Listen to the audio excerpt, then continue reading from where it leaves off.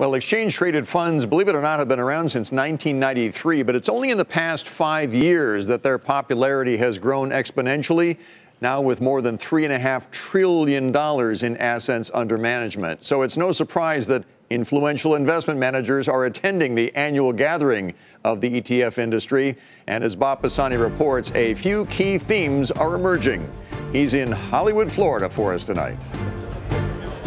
I'm here at the 12th annual Inside ETFs conference, the biggest ETF conference in the world, where roughly 2,500 investment professionals are gathered to talk about the most important trends in 2019.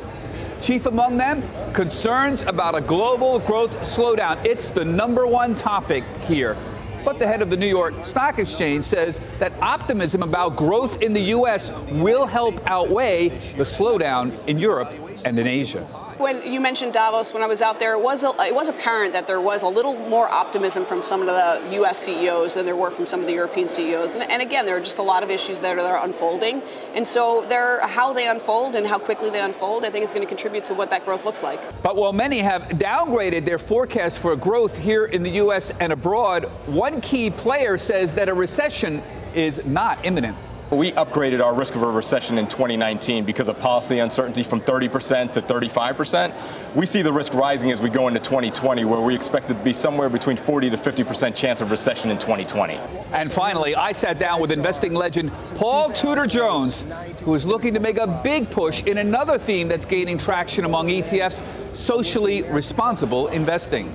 Since 2008, 92% of corporate profits have gone to shareholders. It's the exact photo negative of what the American public thinks a just company should do. So we've got this big disconnect between what the American public thinks and what corporate boardrooms, the C-suite, are actually doing. Jones believes that the American public strongly supports the principles of socially responsible investing, which includes fair pay for workers, reducing pollution, and creating and maintaining jobs. That's all a far cry from the old mantra that the sole purpose of a corporation is to maximize return for shareholders. For Nightly Business Report, I'm Bob Pisani in Hollywood, Florida.